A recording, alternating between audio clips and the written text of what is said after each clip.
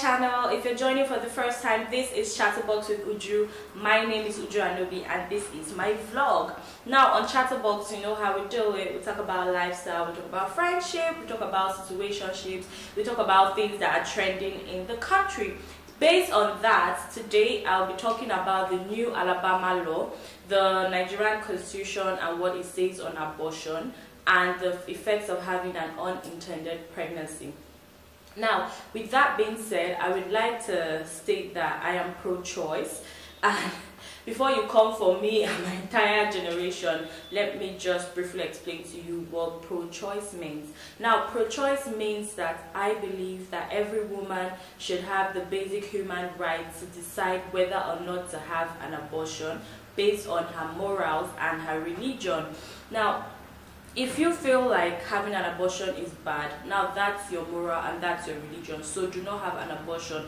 But you cannot tell another person not to have an abortion based on your own religion or your own values. So the state of Alabama recently passed a new abortion law that clearly ignored rape and incest as an exemption. And you know, that's what got social media buzzing. People are like, how can you go from balance to nothing? Now, the law that used to govern the state of Alabama ruled that women have the fundamental right to privacy to decide whether to have an abortion or not. It also ruled that the right to privacy is not absolute and must be balanced against the government's interest in protecting women's health and prenatal life. Now, that made sense because women had the right to choose if they would have an abortion, but at the same time, the law sort of gave the government some sort of balance to regulate and checkmate, so it was like a check and balance situation.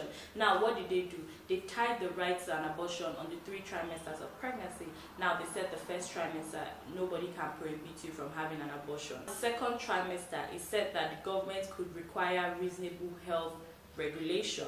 So the third trimester, you could have an abortion if you could prove that the abortion is being carried out in order to save the life of the mother. Now, with that being said, there was some sort of balance between protecting the mental health of the woman and the government creating some sort of balance. Now, the whole of social media was buzzing because everybody was like, okay, so you had some sort of balance, so why would you go from balance to a situation whereby you ignore rape and incest, which is like the most important thing when putting out a law like this? Now, that got me thinking, what does the Nigerian constitution even say about abortion? And I found out that abortion in Nigeria is governed by 2 codes. The northern Nigeria is governed by the penal code, while the southern Nigeria is governed by the criminal code. And the criminal code is expressed in section 228, 229 and 230, and it clearly states that you cannot carry out an abortion in Nigeria. If you are caught providing an abortion to a woman, you face up to 14 years imprisonment. If you provide the drugs, you face up to 3 years imprisonment, you know, so on and so forth. So I just feel like women should have the fundamental human right to decide what to do with their body or not. I know, and that got me thinking, what are the effects of an unintended pregnancy? Now, first of all, it affects the mental state of the woman.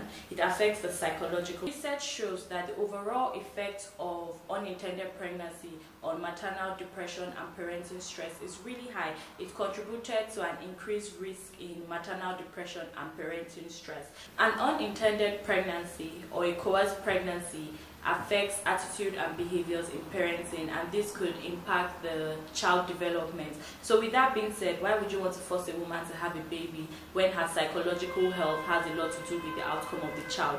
Now, you are saying that you put this new law in place in order to protect the unborn child, but however, you are letting the unborn child come into the world in an unstable environment, because I mean, the mom is not ready to have the baby, so obviously she doesn't like the baby, and that could affect how the child grows up. That's why you have a lot of people that just take guns to school and decides to blast everybody. It's their environment, it's their upbringing. So clearly you are coercing that woman to have a baby that she doesn't want to have, so she's definitely not going to show that baby love. Research also shows that women who have unintended pregnancy or are coerced to have a pregnancy end up taking drugs, smoking, drinking. They don't take their folic acids, and that could affect the health of the child as well. I actually did base my vlog on a research, and I'll leave the link down below. You can click on the link to see the research and read about it. It's a real research. So let me just read this for you.